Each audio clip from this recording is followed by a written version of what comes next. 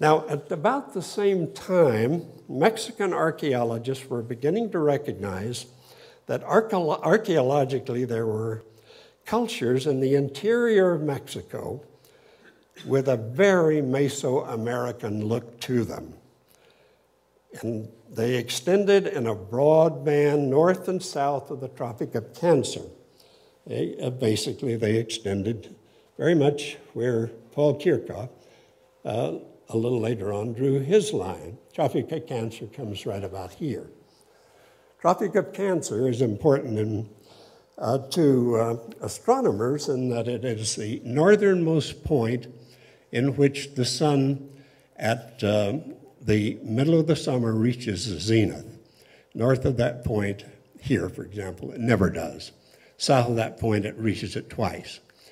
And the same thing is true in the opposite direction at the Tropic of Capricorn, often south of us, south of the equator. Now, these sites are hundreds and hundreds of kilometers north of the later line, the line the Spaniards found at the northern edge of Mesoamerican civilization. And there were some incredibly big sites. Probably the best known was one called La Quemada, which was down about here, but there was also one called Alta Vista around here, both in Zacatecas, the modern state of Zacatecas. One near Durango City in Durango called Schroeder, and sites running as far north as the northern Durango town, modern town of Zape. But, you know, Mexican archaeologists had such an incredible wealth of stuff going for them further south.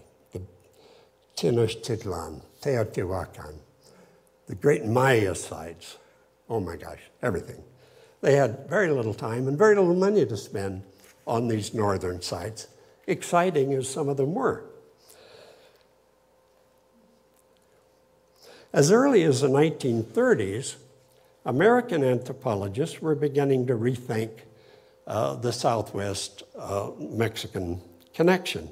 For example, Elsa Clues Parsons, who is the doyen of southwestern ethnology in those days, first in 1933 and then in her great Pueblo Indian religion in 1939, suggested that two Mexican gods, the god Quetzalcoatl, did you forget to? Pointer for you. Oh, bless you. The god Quetzalcoatl and the god Tlaloc. You keep those in mind because I'll talk about them later. Were heavily involved in the Kachina cult, which I'll also talk about later. And she seems to be comparing Tlaloc with a Hopi god, Toto, father of Kachinas, as she's sometimes called, and his counterpart, the Zuni Batiwa. In 1943, getting a little bit more up in time, the Sociedad Mexicana de Antropología, in a symposium entitled El Sur de México y el Norte de México y el Sur de Estados Unidos, the north of Mexico and the south of the United States,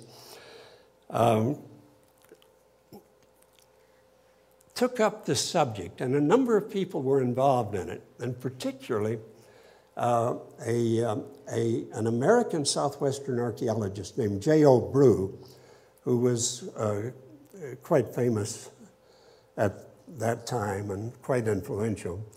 He believed that the Tlaloc was really the god behind the Kachina cult.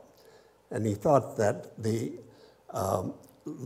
that southwestern culture, after about AD 1300, owed a great deal to Mesoamerica. Well, other people had other opinions, but both Mexican and American archaeologists all agreed that it's a subject that ought to be worked on.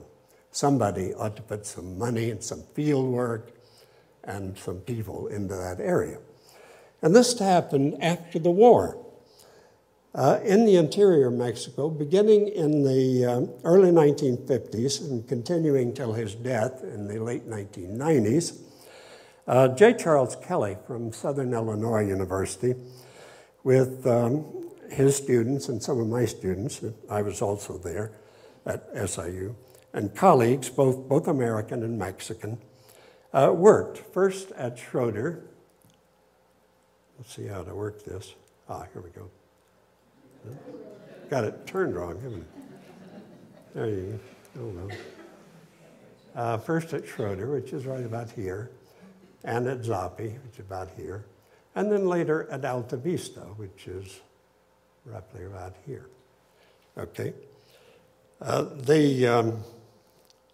Now here he found societies which the Mexican archaeologists had already pointed out or existed, although they hadn't done much work on it.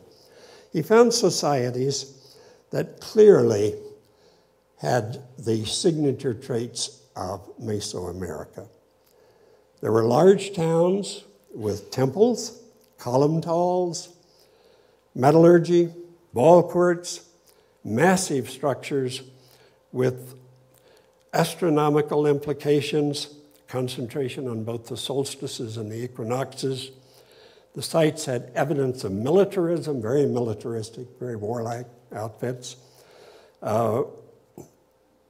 with mass human sacrifice that seemed to be tied up to war somehow,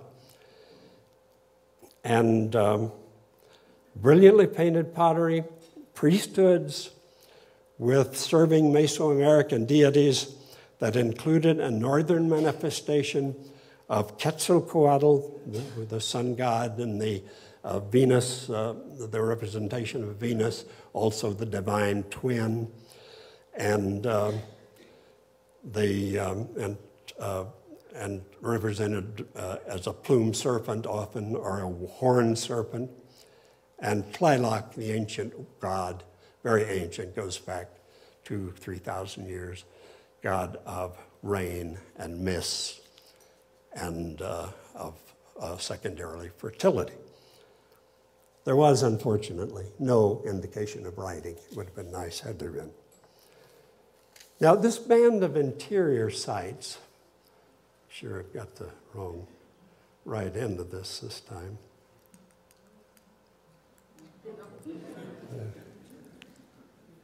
It's backward from the one I used.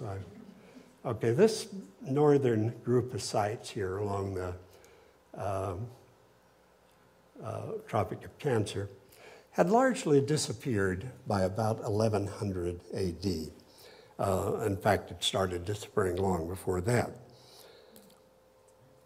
The last phases of Schroeder, now I've got it right in here, may have lasted as late as, maybe 1100.